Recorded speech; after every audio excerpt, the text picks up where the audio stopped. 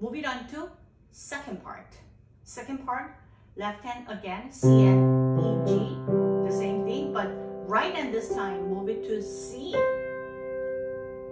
1 and 2 and 1 and 2 and step down, down, 1 and 2 and 3 and 4 and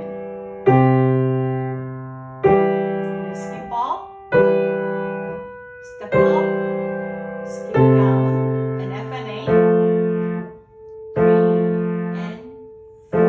And the same note, you will switch to finger number 1. And left hand, skip down to D.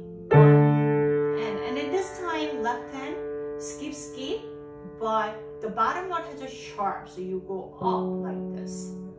1, 2, 1, 2, 1, 2. The next note doesn't have a sharp, but the previous sharp will carry on to whole entire measure. So you have to edit the sharp, the last of 3 notes. And then we go to C again. 1, 2, 3, 4. 1, 2, 3, 4. Right hand step up, left hand D. 1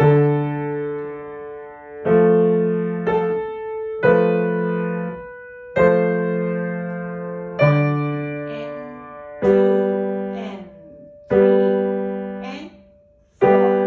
And that's the first end. Now, what's gonna happen after the first end? You have to go back to repeat sign where this part again. But now I'm not gonna repeat it this time. Of course, you have to play whole entire song, and then you have to go back to second ending, second time. So second ending will be A, and left hand is D, skip. So it will be